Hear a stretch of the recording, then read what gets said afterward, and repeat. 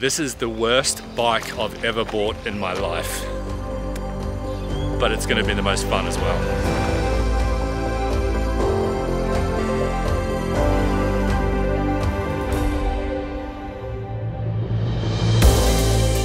Okay, goodbye Mr. Motorcycle Truck Delivery Man, and thank you for what is now my nightmare.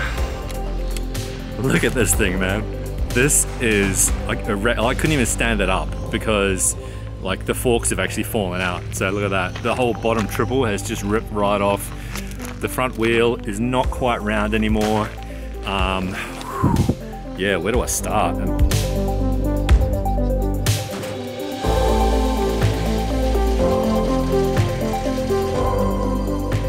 Okay, hats on backwards, check. Wrecked Ducati, check. Welcome to the next build of 2023, a 959 Ducati Panigale Superbike, and this is well and truly ruined. But it won't be wrecked for long because this bike is going to look insane. We've gone out to our viewers, we've got 5,000 plus votes, and our winner is actually this titanium bronze theme with a 959 across it. It's going to look amazing. Okay, so the good news is this bike does run. So check out this footage, and that's the reason I bought it. I know it's trashed, but at least I know the engine is good, and that's the main thing. Engine's the most expensive. So worst case scenario, we would part this bike out if it wasn't worth building. But that's not the case. We are gonna build the bike.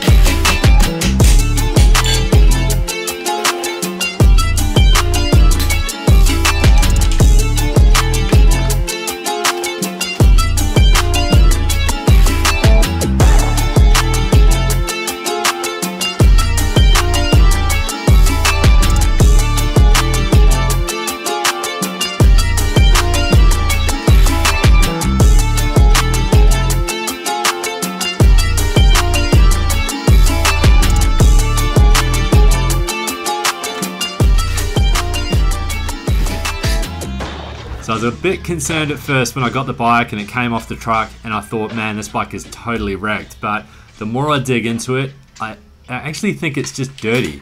So there's like a lot of cleaning that's needed. Most things have come off pretty easily so far. So something weird is going on with this bike. All of the bolts on the rear subframe, even the bolts that are really hard to get to, like you have to take all the plastics off just to get to those bolts. All those bolts were finger tight, if that. Most of them were loose, like quite literally just loose in your fingers. Okay, so aside from being totally scratched, I think this fork leg is potentially okay. I'll get it checked. I'll take it to, there's a local guy who actually straightens up frames. I'll get him to check this shock just to make sure it's okay. But if it's okay, probably $200, $220 on eBay, I'd say.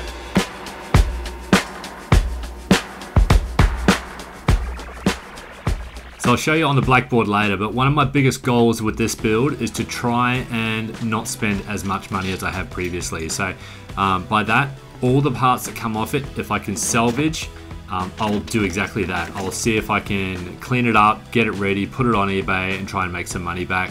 And hopefully that money will then pay for a whole bunch of nice blingy Italian parts to really like make this build fire.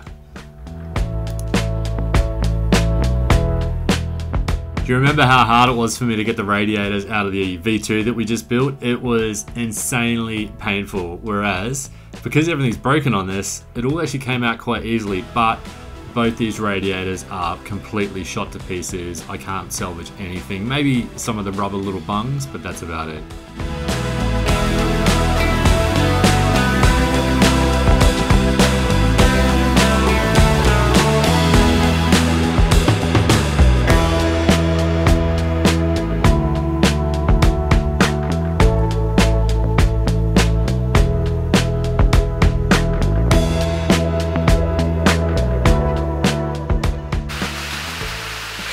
So it's about 3 hours in. It's just started to rain outside. I'm trying to take the exhaust off. There's 4 main bolts holding the exhaust on. I've got 3 of them off, and then there's 1 left, which is actually hidden in behind this rear set. So I might as well take the rear sets off as well. I'm not gonna need them, and I'm gonna sell them. So we'll go ahead, take the rear sets off. I should be able to get to that 4th bolt, and then hopefully the whole exhaust will just drop down. Hopefully. Look at my hands, look how dirty I am. Ooh.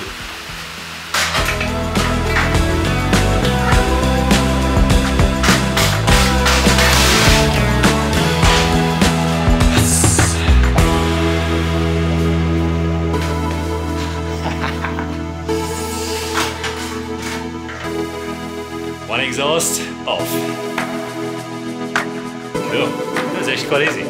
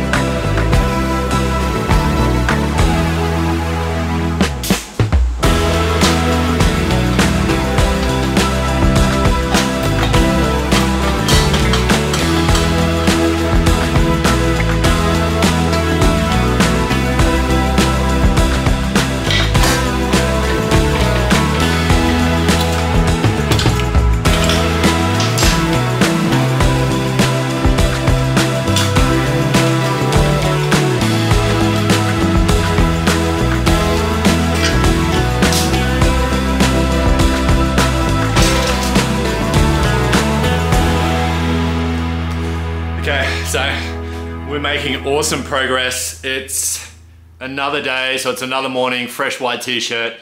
We're just taking the exhaust off properly, and now there's really not that much left of the bike, to be honest. Like, look at that. It's really the value pieces that we're actually gonna keep. However, the evap canister, that's gonna come off as well. That's why it's just sitting there loosely. There's a few other parts coming off the engine. And then I think I'm gonna take this off, because if you have a look at it, it is faded to heck.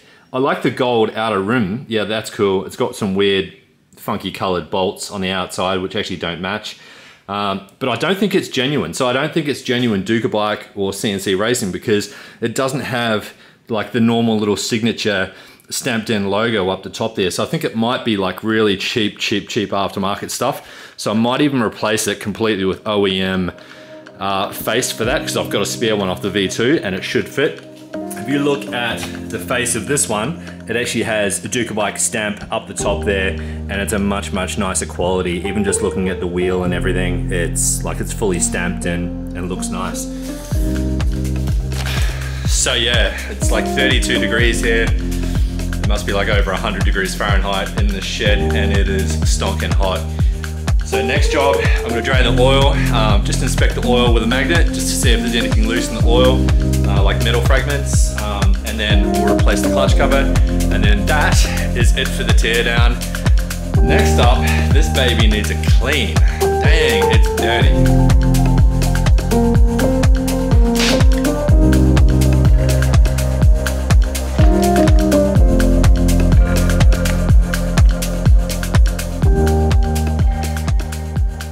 Okay, so while the oil's draining for probably a good few hours, we're just gonna want to completely dry out that engine. The oil's come out almost red, like a reddy black. It's a weird color. I haven't run the magnet through it yet, but I'll check it in a minute. So whilst we're doing that, I'm just gonna take this cover off. The good news is, at least these cover bolts will Loctite it on.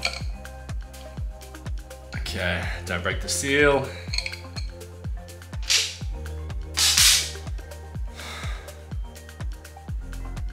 Okay, that has no markings on it at all.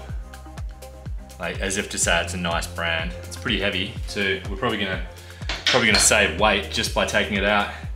These markings are horrible. It looks like someone's actually done it themselves. So I'm gonna show you. Come in closer. We're just gonna replace this. We're just gonna replace the basket and the little spinny winny thing, because look at this. Can you see that? Look at that. It's like someone's hand actually ground it down to make it look silver so it actually spins. That is horrible. Like, that's the worst thing I think I've seen on a custom bike. That is so bad. I wouldn't even be surprised if the clutch isn't really even doing its job properly.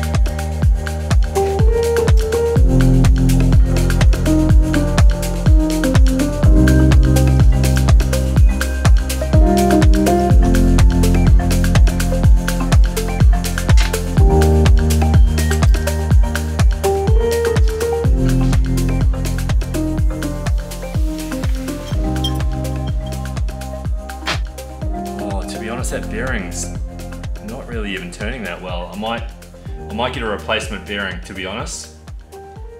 Bearing and rod replacement. Yeah, when you spin that, can you hear that? It's not great. Okay, so we've got about $700 worth of parts we can sell on eBay, and it's all selling pretty quick for Ducati stuff at the moment, so that should be good. We'll just take it outside, give it a bath, give it a clean, put it on eBay. Let's take $700 off $4,200. That what does that leave us? $3,500, and that's our starting point.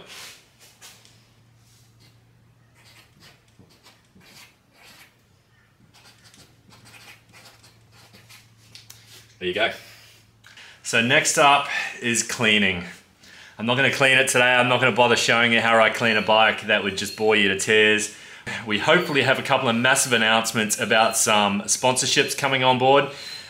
So look forward to that. Should be an exhaust sponsor and a full Italian parts sponsor. So we'll be talking to you more about that in the next couple of episodes. And then bring on the custom 959. Peace out. Thanks for watching. Subscribe and like.